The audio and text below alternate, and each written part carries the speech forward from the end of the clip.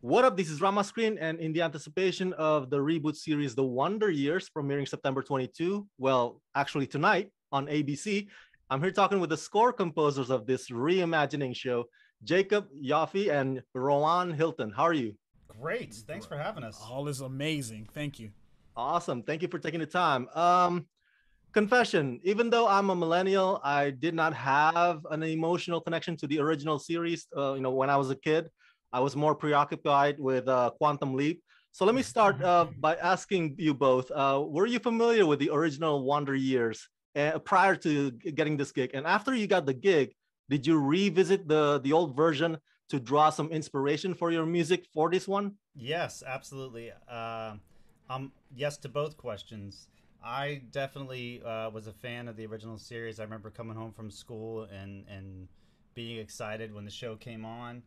I was very interested in music. Ever since I can remember, and I used to always love the theme song, the Joe Cocker song from the original.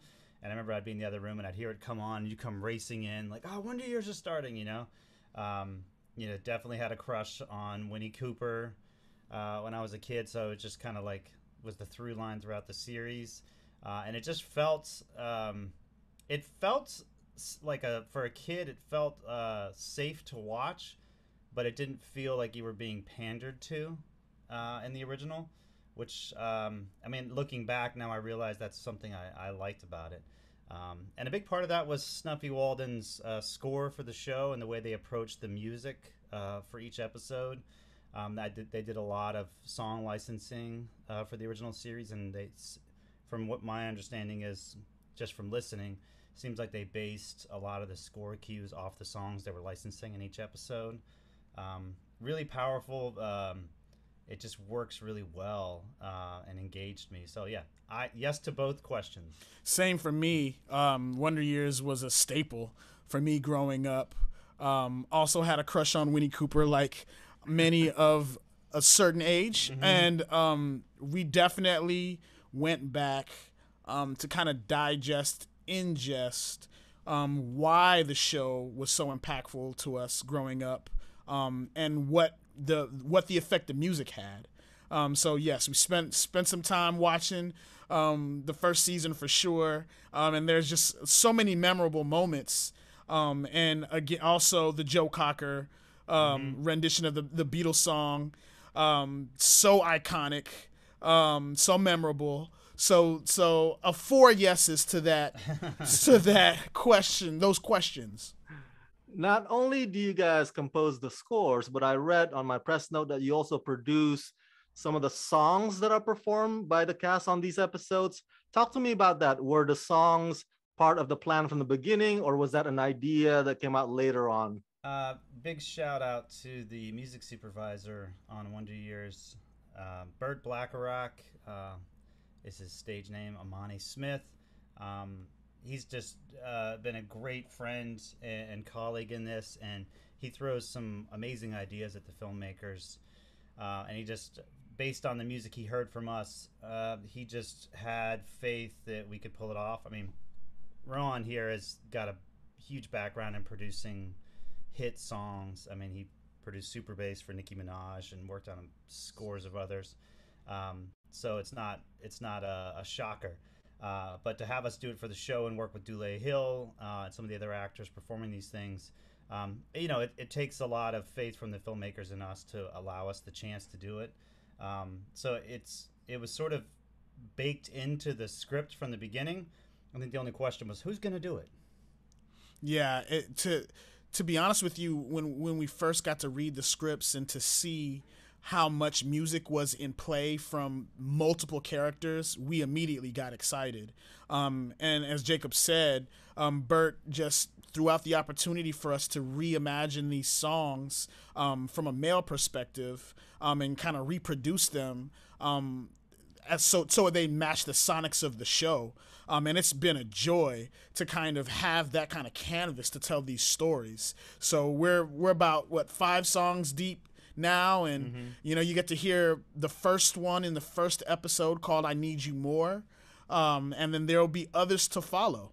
And I also read that you center your Wonder Years score around the 1960s era music, including soul, Motown, R&B. That really captures my interest. Is the objective perhaps to try to come up with some sounds that sound funky or groovy, anything like that?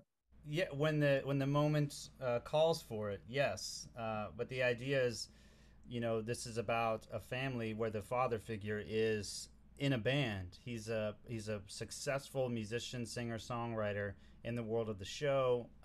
In the first episode, within the world, they hear one of his songs on the radio, and he's singing it, and it's supposed to be his band playing it. So we thought, wouldn't it be cool if the score sounded like it was provided by his band? And a Motown era rhythm section, a horn section. We have strings when the moment allows for it, and definitely vocals. There's a big a cappella cue in the pilot, and we've just really loved sort of re-envisioning the sound of 60s and 70s era bands, but as score. Yeah, it's been really cool. I think one of the central ideas of the show is a black family coming up in Alabama, in the South. And central to that experience is obviously the church. So we have some amazing cues that get to take place in the church with that feeling, as well as the soul, the funk of that era. Yeah, and the jazz. Yeah, there's a lot of a musical palette, that allows us to do different things and take the score in different ways. And one thing that was so cool about the original is, how Snuffy was able to use singular instruments like the acoustic guitar to bring out the heart, of the Wonder Years. So for us, our cool task is to be able to find how will our band sound, still keep it groovy, still keep it funky, while giving the heart of this young boy growing up in his Wonder Years. So it's amazing. Lots of cool, fun styles of music to play with. I had the fortune, thanks to ABC, I watched the pilot the other day in preparation for this interview. And so this is not just a family/coming of age dramedy. This show also has civil rights themes that resonate with today's post George Floyd world. So how do you strike the balance in your music between capturing the fun dynamics of the Williams and the sombering, heartbreaking mood of the show's racial themes, like in the first episode with Dr. King? Does that difference of tone between the two provide challenges for you, the composers? I think it's really, really amazing to be able to have these different elements to tell a story, right? We're also writing. Our paper just has, sharps and flats on there, right? So when we're thinking about it, we're not thinking about these large ideas going into it. We're thinking about a boy and his father, a boy losing his love interest, the family dynamic, and then zooming out and playing it how those elements are, taking place in this world as it relates to, the overtones of social unrest and the racial stuff going on in the 60s. When you think about the 60s, as a black person for myself, you definitely think about the civil rights movement. That goes without saying. And so what we wanted to do is make sure we tell this family story without being heavy-handed in ways that you have seen before, right? We wanted to create some new opportunities to create relationships between these characters and set it in that time, so you get this cool blend of all these elements within the storytelling and with the melodies that we're creating. There's also like an approach, sort of the lens of innocence. You mean the original series? I mean, you said you didn't watch it, but the original series, the longer you watch it, as a kid, it didn't hit me at first, but it is titled The Wonder Years because it's about the wonder years of a boy's life, starting to understand the world beyond the walls of his home and the edges of his street and the neighborhood. This reimagining is also the wonder years of a boy discovering the world beyond his family and his friends. It just so happens that he lives in Alabama, he's black, and it's in the 60s. So there are these elements that are very, very heavy, very, very terrifying. But he's a boy, he doesn't quite understand all that. So it's interesting to play in that world sonically where he doesn't quite understand. We have the benefit as the audience of knowing and realizing as adults what he's going through, but he doesn't. So that presents like a really kind of a fresh perspective for us to write the score and create sound worlds, because it doesn't necessarily mean that it just has to be heavy-handed and overly sad or scary. It's like he kind of discovers it. So there's like this great twist that it'll feel visceral and urgent and in the moment.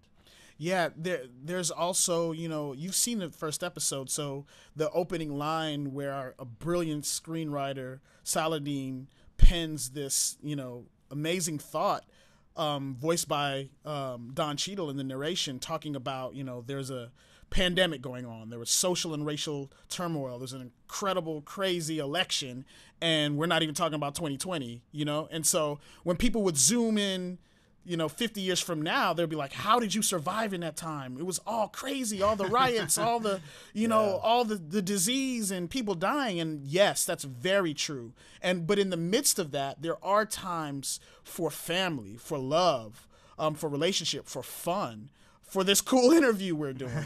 and I think it's important, to take that view on what the 60s were, especially for a black family. And I think that's been very interesting in a lot of the press that we've seen with the actors and, the executives talking about that we wanted to imagine this family in a way that we haven't seen a black family growing up at this time, and how the family unit and their relationships support them through it all along this crazy backdrop of that time. Mm-hmm.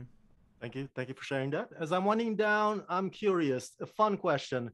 How does this collaboration team up of both of you work? How do you bounce off ideas off of each other? Specifically, what do you guys do when there are disagreements? That's a good question. There's never disagreements. Yeah. Well, what you're looking at right now is how we work. You can't see it, but in front of us is a piano, a computer behind it, and we have a rack of synthesizers here, pianos over here, organ, drum set, guitars, cellos, horns. So we spend a lot of time in this room, and we bounce ideas off each other. We start playing. I don't know how many musicians you talk to, but a lot of us, we have a lot of self-doubt. So you'll start writing an idea, and you say, "Oh, this idea isn't very good at all," and the other person will go, "No, wait, that's fantastic! Don't stop." So we end up saving a lot of ideas that normally would end up in the trash. That's the big one. When we do disagree, we both talk a lot, which is, I think, a good thing. So we kind of end up having to pitch each other. No, trust me on this. It's going to be great because we're going to do this, that, and this. Mm-hmm. And we've learned, since we've got a history of working together 5-6 years or so, we can reference our own work to each other. Remember how this happened? I think we should do that. And then, we still say, I'm warning you, man, it's not going to go over well, but that's how I see it. Yeah, I think we just make space for each other, right? Like if there's a thing that we're uncertain about, hey, what do you think about this? I don't like it, but I'll do it if, mm-hmm. or I trust you. And I think that's really the answer to it, is investing in the trust. And the bare bones about it is we're gonna roll through whatever mud together regardless. Like mm-hmm. if we mess up, we're gonna have to pick it up together regardless. So I think that's how we handle the disagreements. But in terms of just the workflow, every project is different. As it specifically relates to the Wonder Years, as Jacob was saying, we're here hours, for hours. And I'll start an idea, he'll start an idea, I'll hate my own idea, he'll say it's great, he'll hate his own idea, I'll say it's great. We'll add on to it. We go through from 2 different DAWs, from Logic to Pro Tools, sending back and forth files. So it's a very collaborative process, and it really helps on a project like this where the demands are high as far as time is concerned, right? Mm-hmm. So I know that if he's got something going on with a couple cues he's doing, I'll work on a few other cues, and then we'll switch them back and forth, review, make sure we both love them, and it's off to the races from there. And finally, what's next on your horizon? I noticed that untitled Nicki Minaj documentary. That's awesome. I'm a huge fan. When is that coming out?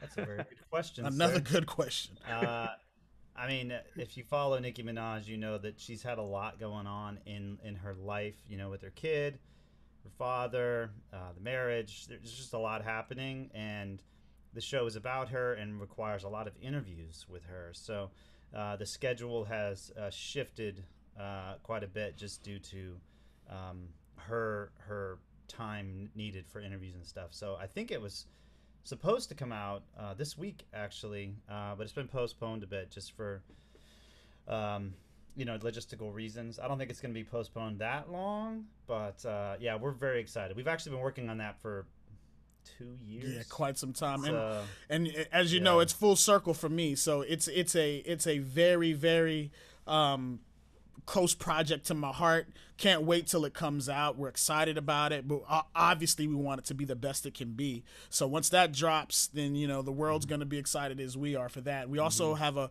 cool documentary called The Show coming out on Friday, featuring The Weeknd, talking about his Super Bowl halftime experience, and one of the craziest Super Bowl halftime experiences we can remember with COVID and everything going on.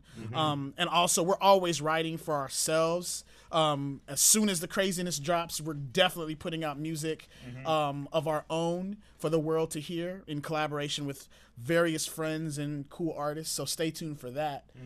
All right, from my fans at home, everybody go check out The Wonder Years, premiering tonight, September 22 on ABC. Jacob and Roahn, thank you so much for talking to me, and congratulations. Thank you. Thank you. Have a good day.